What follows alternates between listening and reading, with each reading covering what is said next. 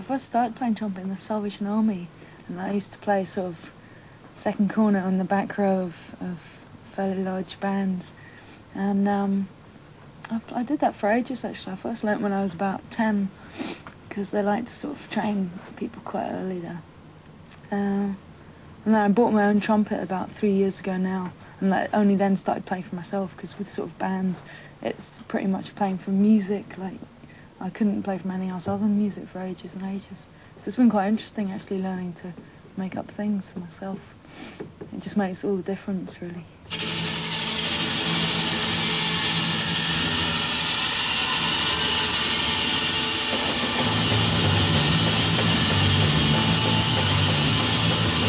She's like a fire in the kitchen. She's got for two boys, stuck in a terminal star, chucking it all in.